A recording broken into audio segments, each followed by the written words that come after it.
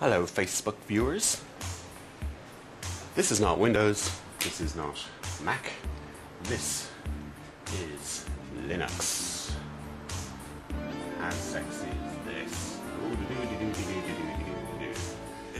This is a free operating system, doesn't cost you a cent, it's a little harder to set up. Look, it's like elastic, isn't it? Now, let's see. It's like a cube. We've got 4 desktops on this. That's on desktop 1. Let's open up something on desktop 2. Excuse me, I've got a bit of a cold. So that's desktop 2. I'm using the keyboard to move from desktop to desktop to desktop. There's 4 desktops on this, but you could have maybe 100 if you like. It doesn't matter. So, on the 4th desktop, let's go to the 4th desktop. We'll open up something else. I don't know. Nostradamus. Yeah, what a good idea. Let's watch a movie. Okay. So we'll just turn him down. And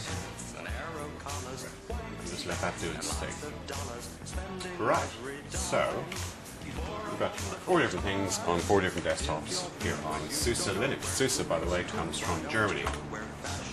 Here's our 4 desktops. Cool or what? But there's more. Because it's a cube, just like a Rubik's Cube, if you ignore the top and bottom, these desktops, it's like 4 sides of a cube, right? But I decided to make it cylindrical. And look what happens now. Woohoo! So, these are the apps, the applications around the cylinder, which has 4 desktops on it. And it's all done by the wonderful people in Germany called OpenSuSE. And of course it's free. The reason it's free is because it's contributed to by thousands and thousands of very talented women and men around the world. And they do it for free, and the whole system is for free. And do you know when the tsunami happened 4 years ago in Indonesia and around Asia, they didn't use Mac, they didn't use Microsoft to communicate, they used Linux. Maybe not SuSE Linux, there are plenty of different ones, but they used Linux to communicate in emergency services because Linux was there for them, and Linux just simply works. How sexy is that?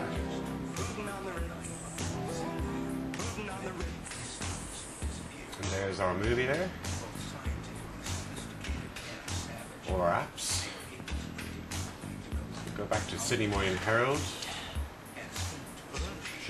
Should really get into Facebook now, shouldn't I? Because I haven't been on Facebook for a while. I've been working rather hard.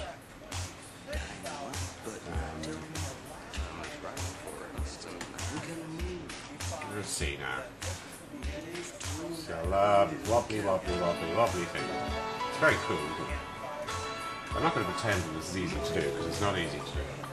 Well, it's not that hard. I'm not a programmer. I'm not a coder. But I managed to get it working. Cool, eh? We'll just go back to our movie. Of course, we'll make that full screen. Now, when we do the severe thing, it circles around. You see Facebook there on your right. I think it is. Everything's backwards on this. There's our film. You see the center of the sphere has got those grindy things moving around. These guys knew what they were doing when they designed this. This is called OpenGL or Compiz, Beryl. There's a number of different programs that allow you to do 3D graphics. And I just thought I'd share that with you. Now, I suppose I better get back to my Facebook and say hello to you all. Oops, I gotta edit this first, though, don't I? Goodbye.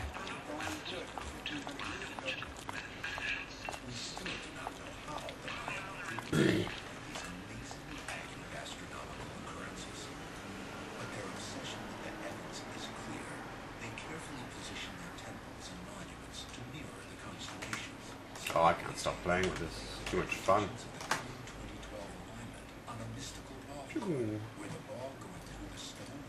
Represents the sun aligning perfectly with the center of the galaxy, known as the dark ring.